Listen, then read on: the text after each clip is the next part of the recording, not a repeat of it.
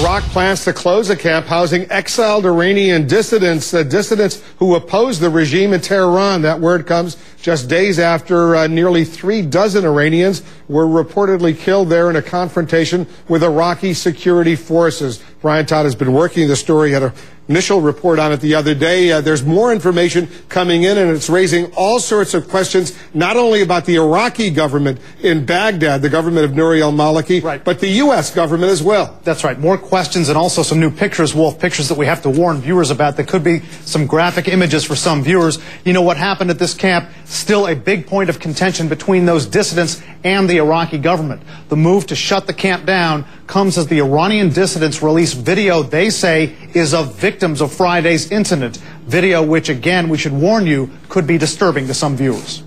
A grisly new video set to classical music purporting to show victims of a massacre at a camp for Iranian dissidents, a camp inside Iraq.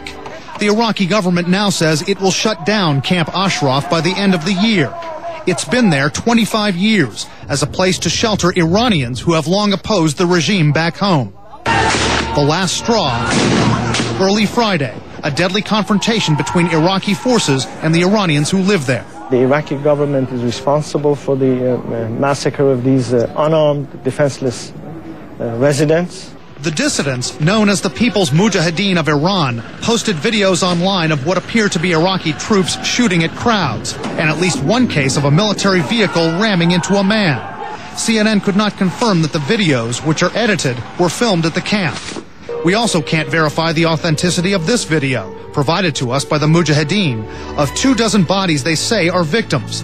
The dissidents claim 34 people were killed. The Iraqi government says only 3 died and says the dissidents provoked the fight. A CNN team visited this camp after the incident but was prevented from speaking with the dissidents. Now, with the plan to close Camp Ashraf, the 3,500 people who live there are on edge.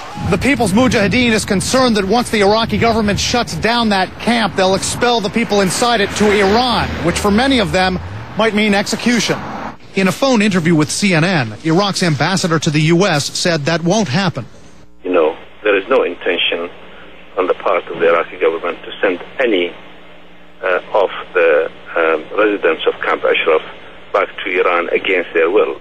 But the dissidents have long made this claim against the Iraqi government, which has recently had a much improved relationship with Iran. The Iraqi government is doing the bidding of Tehran and wants to massacre these Iranians who are a thorn in the mullah's side. The Iraqi government denies that. I asked analyst Ray Takei about it. What, if any, involvement does the Iranian government have with respect to the dealings on that camp?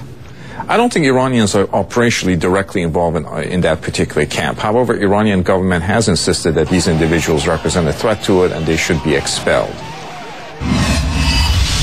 The Iranian, Iraqi, and the American governments all formally consider the People's Mujahideen to be a terrorist group because of its targeting of Iranian officials in the past. A State Department report also says the Mujahideen helped Saddam Hussein crush a Shia rebellion in southern Iraq in 1991, which is a key reason why the current Iraqi government has such a grievance with those people in that camp.